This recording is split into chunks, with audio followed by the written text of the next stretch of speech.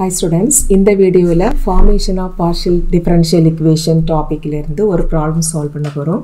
Question பாருங்க, find the partial differential equation of all spheres whose centers lie on the z axis.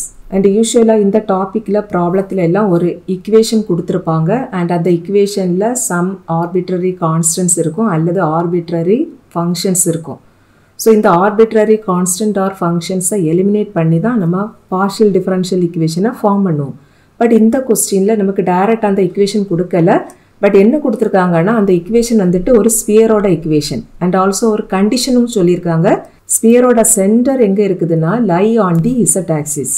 இங்க நம்ம first general equation of the sphere எழுதிக்கணும். அதுக்கு அப்புறம் இந்த condition அங்க apply பண்ணுனா நமக்கு first அந்த equation கிடைச்சிரும். We know that the general equation of this sphere is x minus a the whole square plus y minus b the whole square plus z minus c the whole square equal to r square. இதில் a, b, c அப்படிங்கிறது அந்த sphere ஓட center, rங்கிறது radius.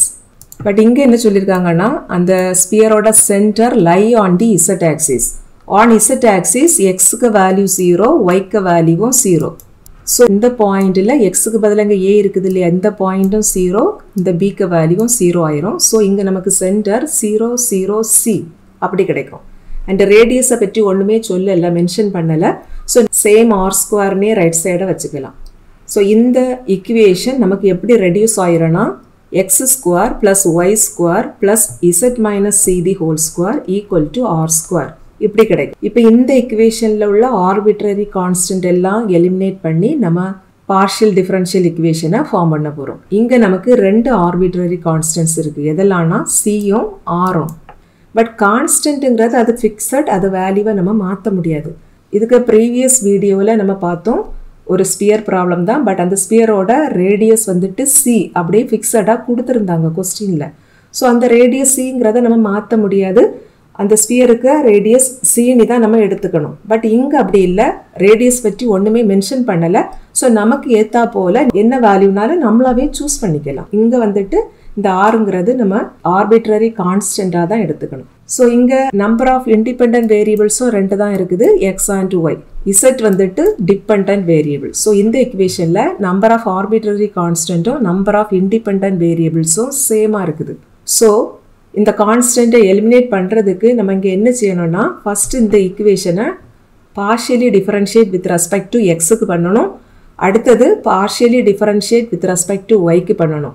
So இந்த equation கூட அடிஷ்னலாக நமக்கு ரெண்டு equation கூட கிடைக்கும்.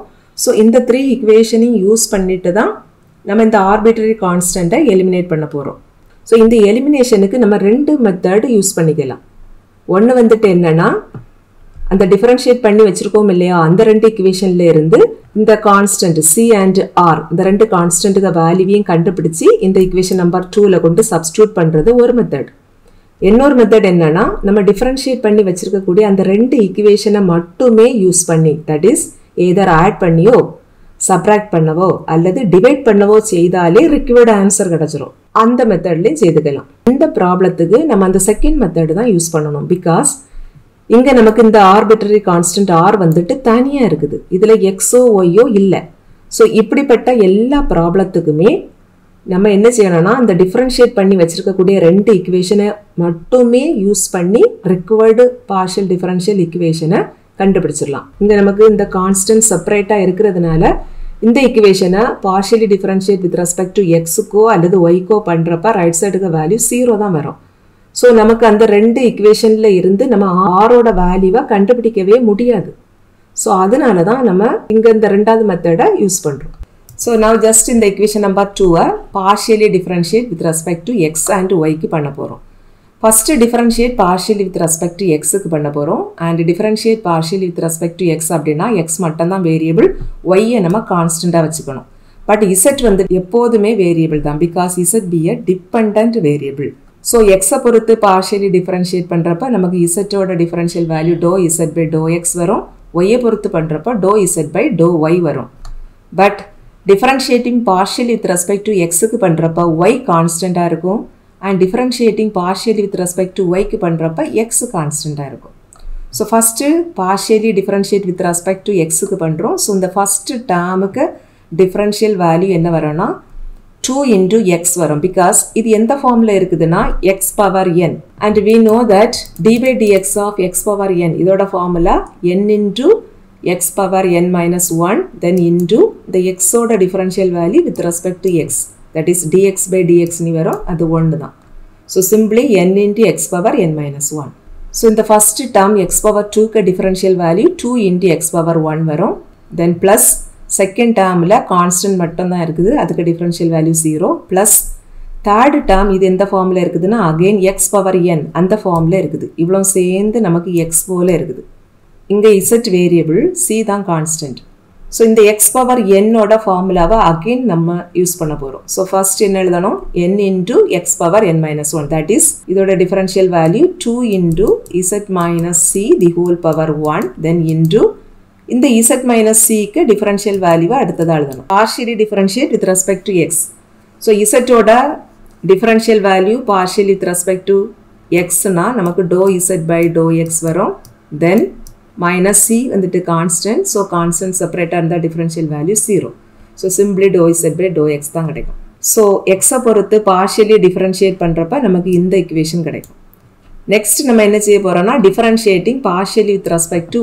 y so differentiating partially with respect to y அப்படினாக்க நம்ம y மட்டும் தான் வேரியபிள் x கான்ஸ்டன்ட் இங்க பட் z வேரியபிள் தான் so இங்க x கான்ஸ்டன்ட்டா இருக்கும் so இந்த ஃபர்ஸ்ட் டேர்ம்ல நமக்கு கான்ஸ்டன்ட் மட்டும் தான் இருக்குது so ஃபர்ஸ்ட் டேர்முக்கு டிஃபரன்ஷியல் வேல்யூ 0 வரும் plus y power 2 க்கு differential value 2 into y power 1 வரும் plus இந்த z minus c the whole square இவ்ளோ சேர்த்து நம்ம x போல அல்லது y போல வச்சுக்கோங்க so இது எந்த ஃபார்ம்ல இருக்குதுன்னா y power n அப்படி இருக்குது so நம்ம டிஃபரன்ஷியேஷன் ஃபார்முலா யூஸ் பண்ணா n into that is 2 into இங்க z minus c இருக்குது so z minus c the whole power n minus 1 that is 2 minus 1 னா 1 வரும் then into இந்த z minus c க்கு டிஃபரன்ஷியல் வேல்யூவை அடுத்ததா எழுதணும் z க்கு differential value partially with respect to y னா dou z by dou y வரும் then minus c constant so constant க்கு differential value 0 and equal to right hand side ல இங்க constant மட்டும் தான் இருக்குது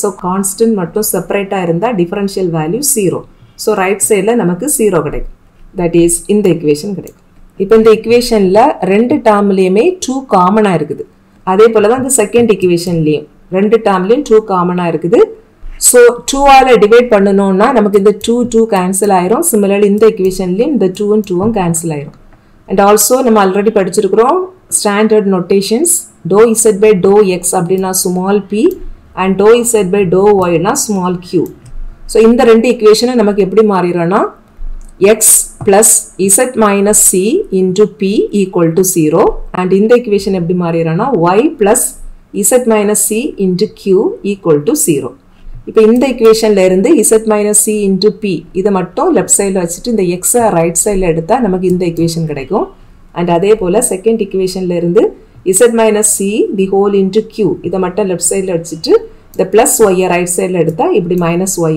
மாறிடும் இந்த ரெண்டு equation மட்டும் தான் நம்ம இப்போ யூஸ் பண்ணி the constant eliminate பண்ண போறோம் because இந்த ரெண்டு equationலயே நமக்கு c அப்படிங்கற constant இருக்குது பட் அந்த rங்கற constant வரல suppose இந்த ரெண்டு equationலயும் c and r எல்லாமே இருந்ததுனா இந்த ரெண்டு equationஐ யூஸ் பண்ணி c ஓட வேல்யூவையும் r ஓட வேல்யூவையும் கண்டுபிடிச்சி equation number 2 ல that is இந்த equationல கொண்டு substitute பண்ணுனா நமக்கு required partial differential equation கிடைச்சிரும் பட் இங்க நமக்கு இந்த ரெண்டு equationல r அப்படிங்கற டேர்மே இல்ல சோ நம்ம இந்த c ஓட வேல்யூவை இந்த ரெண்டு equationல இருந்து கண்டுபிடிச்சி equation number 2 ல கொண்டு substitute பண்ணனா அந்த r அப்படிங்கற அந்த arbitrary constant இருந்துகிட்டே தான் இருக்கும் அதை eliminate பண்ண முடியாது சோ அதுக்காக இந்த ப்ராப்ளத்துல நம்ம என்ன செய்தா போதும் just equation 3 and equation 4 இந்த ரெண்டையும் just யூஸ் பண்ணியே நம்ம required partial differential equation கண்டுபிடிச்சிரலாம் so just இந்த ரெண்டு equationக்கு left sideலயே z minus c இப்படி ஃபேக்டரா தான் இருக்குது so just இந்த ரெண்டு equationஐ டிவைட் பண்ணாலே நமக்கு இந்த கான்ஸ்டன்ட் கேன்சல் ஆயிடும் so now 3 divided by 4 which implies left side divide பண்ணனும் right side divide பண்ணனும் so இங்க left sideல z minus c into p இருக்குது அது இங்க நியூமரேட்டர்ல இருக்குது and equation number 4 ல உள்ள left side இங்க denominatorல அதே போல equation number 3 ல உள்ள right side க்கு வேல்யூ இங்க நியூமரேட்டர்ல எழுதணும் equation number 4 ல உள்ள right side க்கு வேல்யூ இங்க denominatorல எழுதிக்கணும் இப்போ இந்த மைனஸ் கேன்சல் ஆயிரும் அதே போல இந்த z minus c யும் denominatorல உள்ள z minus c யும் கேன்சல் ஆயிரும் ஸோ நமக்கு லெஃப்ட் சைடில் p divided by q இருக்கும் அண்ட் ரைட் சைடில் x divided by y இருக்கும்.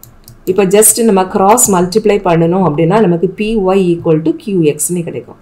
அண்ட் இந்த இக்குவேஷனில் p அண்ட் q இந்த ரெண்டுமே பார்ஷியல் டெரிவேட்டிவ்ஸ் பிகாஸ் p ஓட value to Z by to X, q ஓட value to Z by to Y. And also இந்த இக்குவேஷனில் arbitrary constant ஒன்றுமே இல்லை.